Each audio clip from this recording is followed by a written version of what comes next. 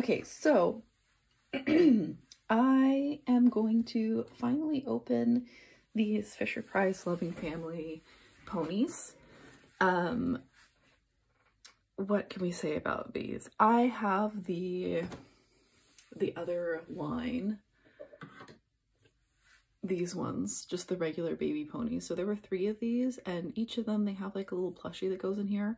Of course, when I was a kid, I had to cut, like I couldn't have anything attached. I had to cut everything apart. So that means I lost a lot of the pieces. So I just put this little vintage teddy bear in there instead. I've shown these guys more on my Instagram. So here's one with the little plushie that originally went with it.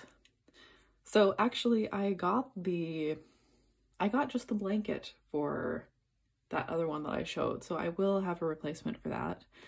I really would love to have the hat for this one.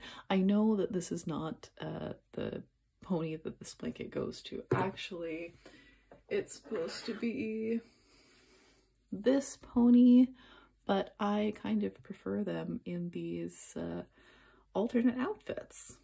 So they came with like a little bow and a little bag of apples or oats or whatever, and a little bottle, like the little bottle fits in their mouth. So early 2000s, this was my jam. I remember, I don't know if they were, I remember, I feel like I bought them at the grocery store and I had like saved up my money and gone back. I don't know. This was these are one of the first toys that I really remember choosing to buy myself, and I played with them so much. And like I said, I still have these pieces. I still have 2 of these little bags. I think I still have their bottles, and I still have one of the brushes. And I recently bought a replacement for this blanket, and I bought the purple brush. So I would love to find the blue brush, and I would love to find the little corn feed bag for this one. They also came with like little messenger bags, I guess I would describe them as, like with their name embroidered on them, but I'm not sure if I like need to find those or whatever. So yeah, let's see, I'll put these guys back. So these ones are the same mold as the other baby ponies, but honestly, I think I prefer the other baby ponies. They just seem to have a little more personality or something when they have like the airbrushing of a different color instead of just being one solid color. These ones do have like a little bit of blush, which is cute. And I noticed their little bib and bottle thing instead of a blanket, because they have like a costume to dress up in and a little pet, but their this little thing is a different color than the other bottles. And this one, she doesn't actually have a bottle, she has a little carrot. But these are so cute. Like I said, the other ones, they came with a brush and a bag and the little feed thing with the bottle, and they also came with a bow and the little attached plushie. So this one, I think there's so much good stuff that these come with. And if I had known these existed as a kid, because I remember when I bought the ones that I bought, I think they were like on clearance or something. So maybe these ones that already sold out or something. I don't know. Anyway, so these ones also come with this little scrunchie, and you can see like the pony's pet and the pony in the little locket, which is so cute. And like I said, I think that there is so much, there's so much play value in these. And I know I got so much playing done. I had so much fun playing with the ones I had, because you know, you could switch their clothes around. They had their own little stuffed animals and their own little food and a little bag to put everything in. Yeah, great stuff. I am thinking a little bit about the purple one. I lost the hat to that one, and I'm not sure that I will ever be able to find that hat again, so I may have to rebuy that one in box. I don't know, we'll see.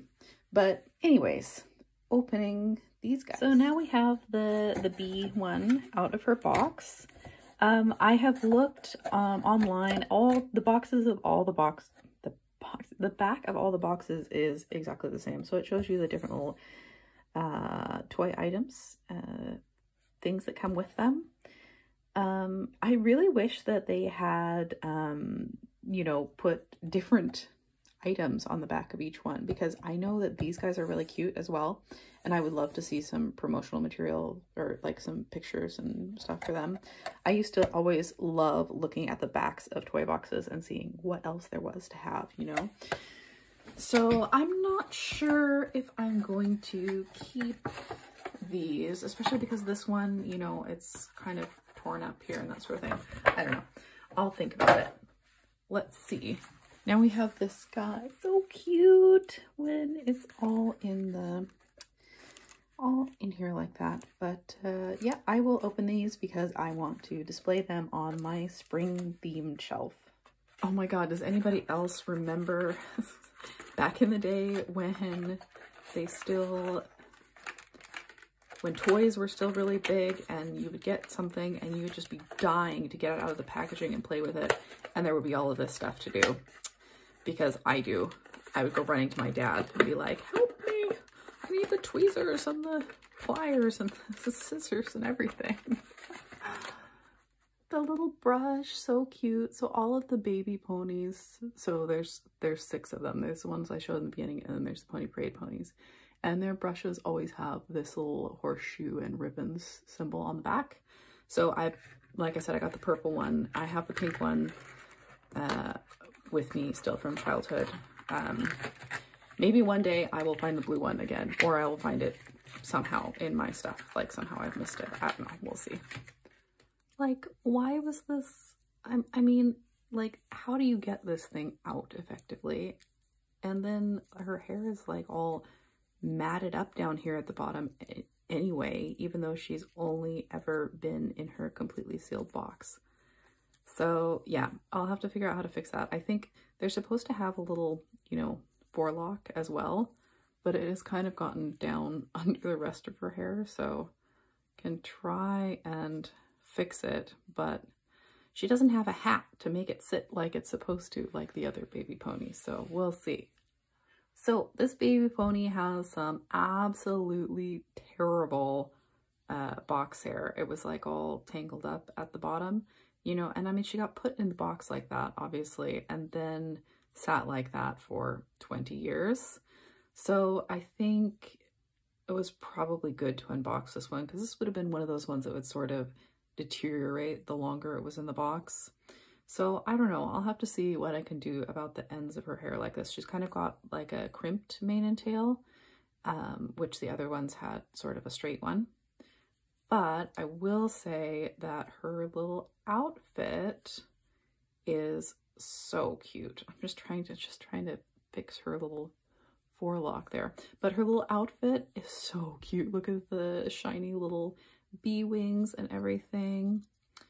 Yeah, maybe I'll have to work on fixing her hair a little bit, but let's get the rest of this out of the box. Okay, yay, here she is, completely out of the box with all of her stuff. So here's the little bee costume and her little pet, the little pet piggy, who has its own little bee costume, which you can take off and on very easily. I'll just put that back on for now. And I love the little tiny bee pattern on the little bib. And also, this is so cute. The little plastic locket, it's like light purple with a little horse on it. And then inside there is the sweet little pictures of the little piggy and the little horse.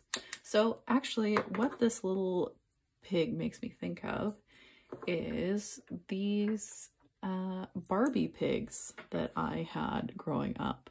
So this one, it's funny, this one's in the same pose, obviously different mold, different company, but same pose anyway, walking with its nose up. And I think this one is super cute. It had a little bottle that it could hold, you know, so I can display those, I think, alongside this one, and it will be very cute.